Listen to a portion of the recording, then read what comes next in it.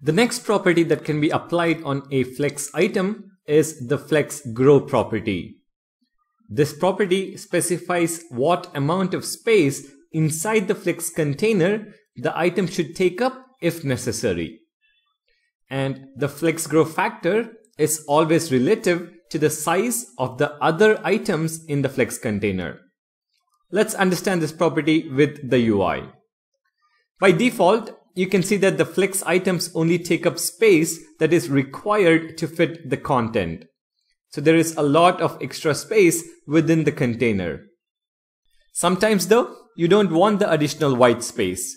Instead, you want the flex items to grow to take up the remaining space. By default, all flex items have a flex grow value of 0, which is why they don't take up the available extra space. Let's change that for one of the items and see what happens. So I'm going to go back to Visual Studio Code, and for item 5, I will set flex grow to 0 to begin with.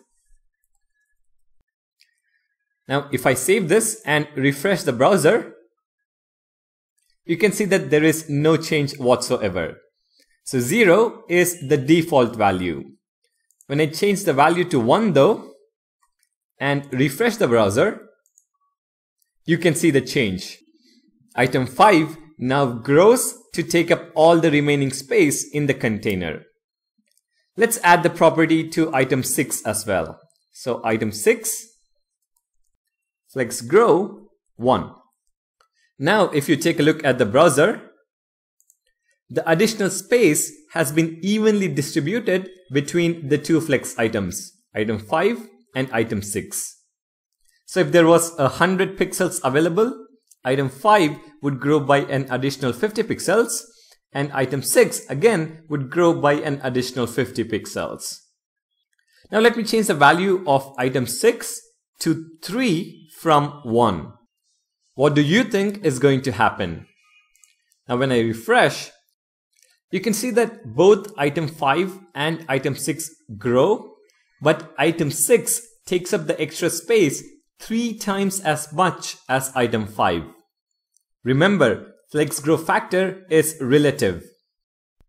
If item 5 grows by 25 pixels, item 6 has to be 3 times that value and hence grows by 75 pixels.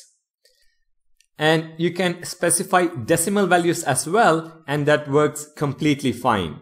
However, do not specify negative values. Now, you might want all the items to grow to take up the extra space evenly. For that, we simply add flex grow and set it to 1 for all the flex items. So I'm going to go back to Visual Studio Code. I'm going to comment out these two lines, flex grow on item 5 and flex grow on item 6. And instead, on the flex item class, which is applied to every individual item, I'm going to set flex grow to 1. Now, if I refresh, you can see that all items grow evenly to take up the leftover space.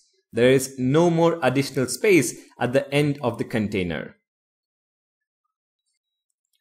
So the flex grow property dictates what amount of the available space inside the flex container the items should take up.